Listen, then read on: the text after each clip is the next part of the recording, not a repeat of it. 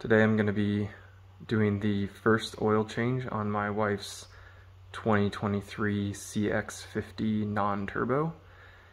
We've had it for just under a year and just hit 10,000 miles.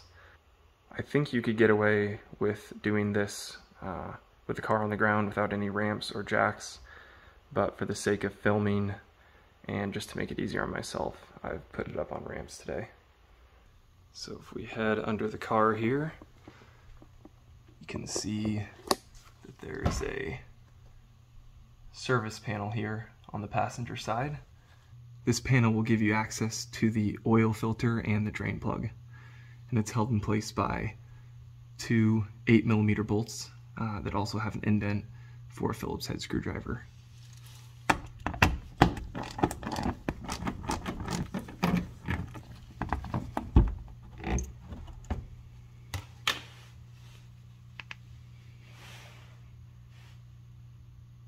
Before I pull the drain plug, I'm going to go ahead and open up the oil filler cap.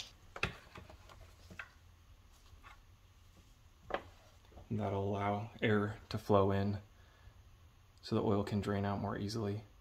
It also helps if you drive the car before you change the oil, which will heat the oil up and let it drain quicker. Just make sure that you let it cool off enough so you don't scald yourself.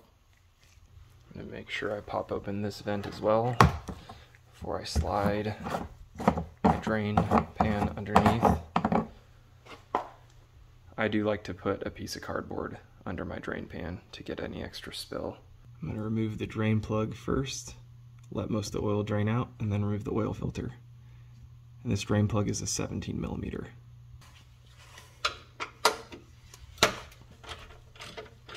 Since the car's up on ramps, I decided to elevate my drain pan with this box, just to minimize the amount of splash I get. I also always recommend wearing eye protection, because you don't want this stuff to splash in your eyes.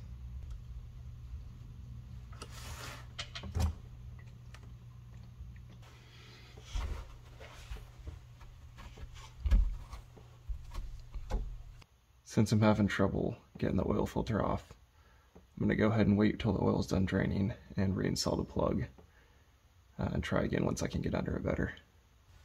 I have personally never used the torque spec when reinstalling a drain bolt, but my advice would be use the torque spec, and if you don't, under tightening it a little bit is better, because you can always tighten it a little later if it's dripping versus stripping it out.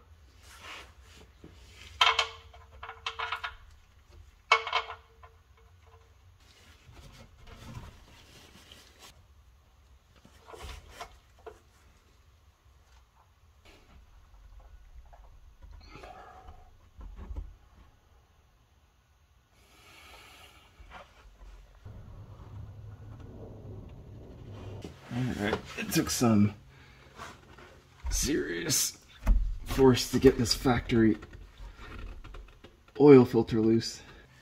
And normally in that case, I get some big channel lock pliers to help me out, but with the way it's recessed in here, that wasn't really an option, so luckily I got it off with my hands.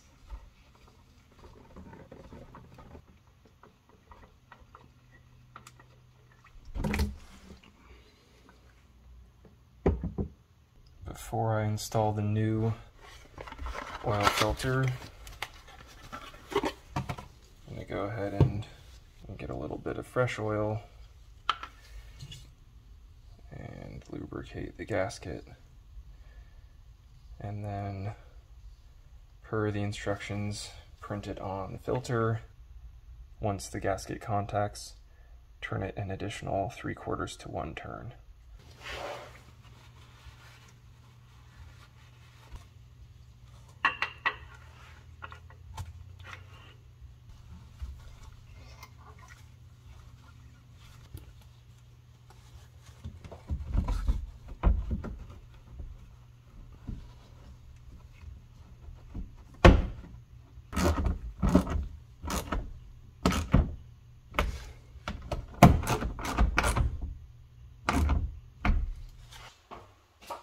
non-turbo model calls for 4.8 quarts of 0W20.